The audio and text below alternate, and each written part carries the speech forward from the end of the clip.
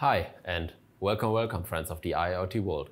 My name is Arnie and today we will talk about Grafana in an OEE dashboard.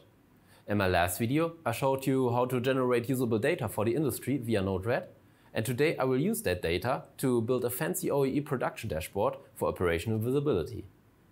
My colleague Jeremy already did a detailed video on how to access the Grafana microservice running on the United Manufacturing Hub and how to configure the data sources in Grafana.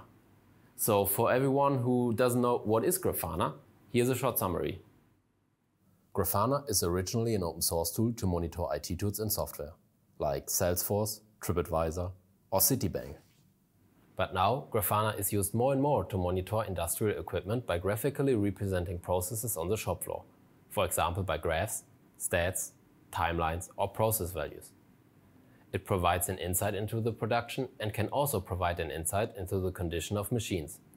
The collected data can then be used for precise planning.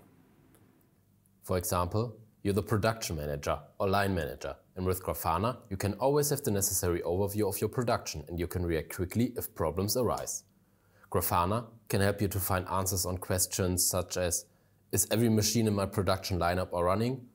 Or what was the main cause of machine stoppages over the last month?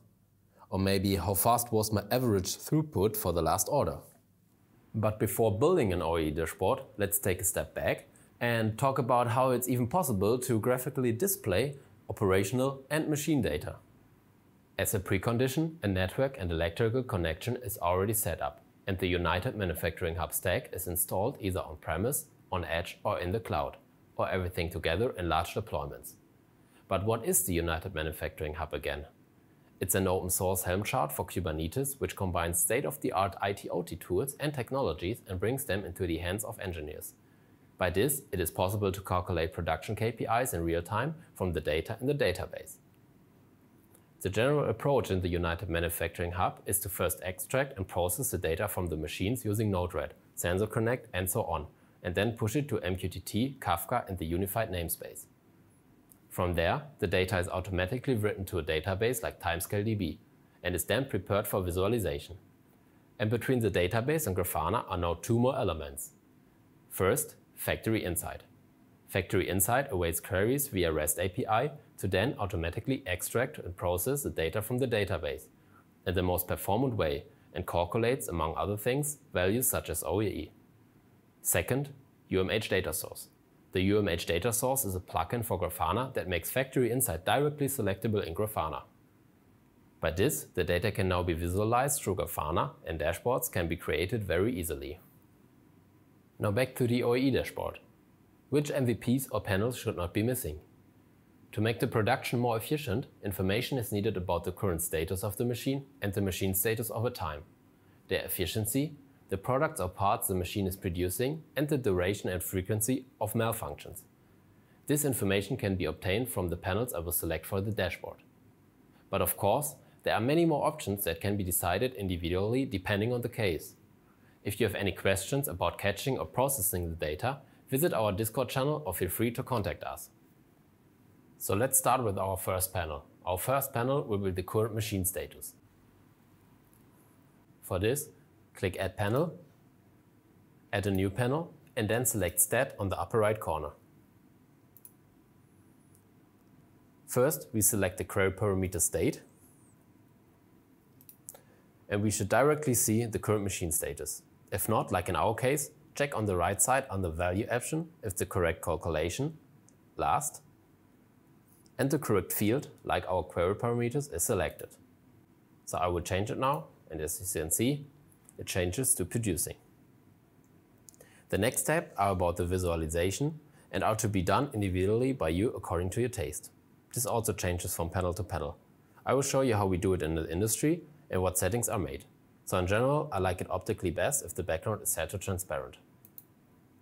Also, you need to rename the panel for a better structure.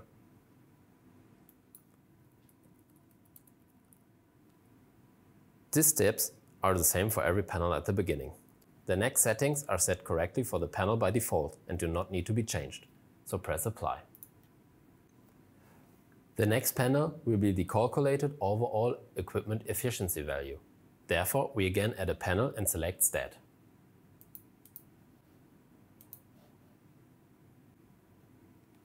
We select the query parameter OEE, and we will then see a number, but not as a percentage like we want. Change the title to OEE first and set the background to transparent. Again, first check for calculation. This time we need mean. And then check for the right field. It should be similar to the query parameters. In stat styles, you can disable the graph mode. And under standard options, we can change the unit to %. Finally, under thresholds, we can define the value from which the percentage is displayed in green. This can be configured individually. For this example, we simply take 0.7, so it's 70%.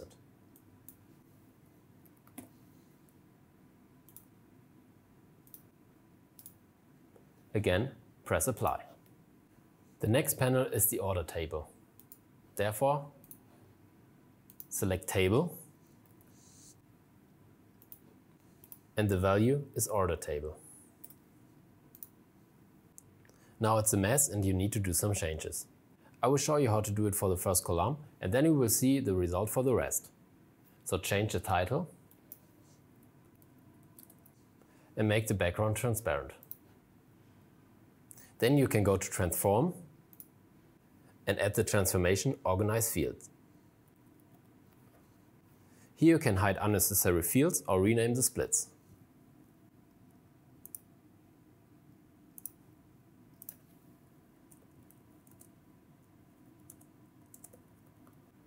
In value mappings, you can change the values you get from the database to names. For example, in our case, order ID 2020-20 will be order 1, and the product ID will be red band.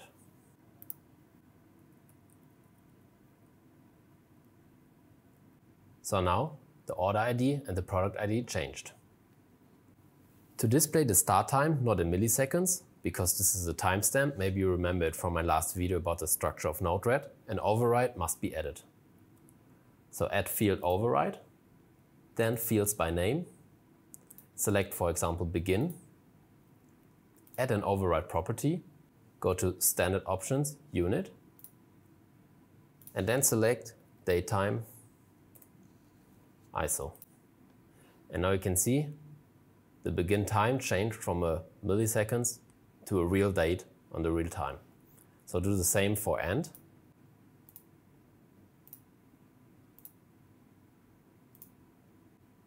And now also the end time changed. Next, you can change the time in milliseconds to minutes or hours by selecting the field and choosing the unit seconds.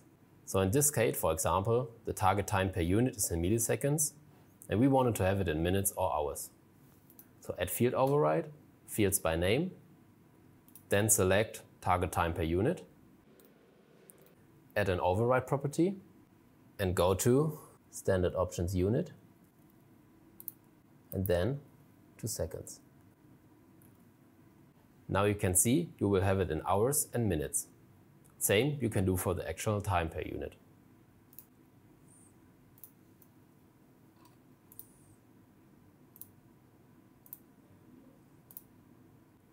Also, with the override, you can adjust the column width as you like. I would just leave it with the default settings. Afterwards, click Apply. The next panel will be the machine status over time. Therefore, again, add a new panel, select Discrete, and the value is state again. Now, change the panel title to State History, or whatever you like, and then set the background to transparent. Also, as you can see, the colors are not that nice. So for example, unknown stop is yellow, and let's make it red to highlight it. Therefore, add current values into your color mapping, and you can just change by clicking on the color you want to change, and you can select a different color. So by this, now the unknown stop is red, for example, producing is green, and post-processing is orange. but you can change it to whatever you want. Again, click apply, and there's the state histogram. So now we came to our last two panels, the stop duration and the stop frequency. For the stop duration, we need a bar gauge. So first add a new panel and then select bar gauge. Change the title to stop duration and then make the background transparent again. The value is aggregated states, and the value options needs to be all values. So now the stop duration is again in milliseconds, and we need to change it. So go to standard options, unit, and then seconds again. And we will have it in hours. Also, you can change the decimals to, for example, 1, and I think it looks way better. Then you can enable the unfilled area and make the display mode to basic. And we're done. Click apply, and you will have the stop duration. The next one is the stop frequency. Again, we need a bar gauge. We will change it to stop frequency and then make the background transparent. Select state histogram, all values again, disable unfilled area, make the display mode basic, and again change the unit to seconds and decimals to 1. So we're done. Here there's also a threshold, basically, or on default by 80. So I guess when it's over 80 milliseconds or something, it will be red. You can change that. I will leave it like this because then you can do it however you like it. Press apply, and there are all our panels. So now at the end, we need to reorganize everything by drag and drop. So you can move the panels and resize them so that it looks nice. Here I'll put our logo to the top. And then start with the order I presented you in the beginning.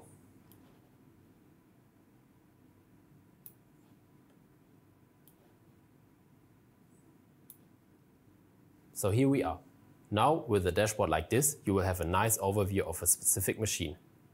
In my next video, I will integrate relevant energy consumption data from a machine into Grafana to show how it can be used for resource monitoring, to improve sustainability, and to enable an energy and resource efficient production. Thank you very much for your time. Always feel free to join our community on Discord. The link for our Discord channel is in the description. Because on our way to a digitized production, we are all united. See you in the next video.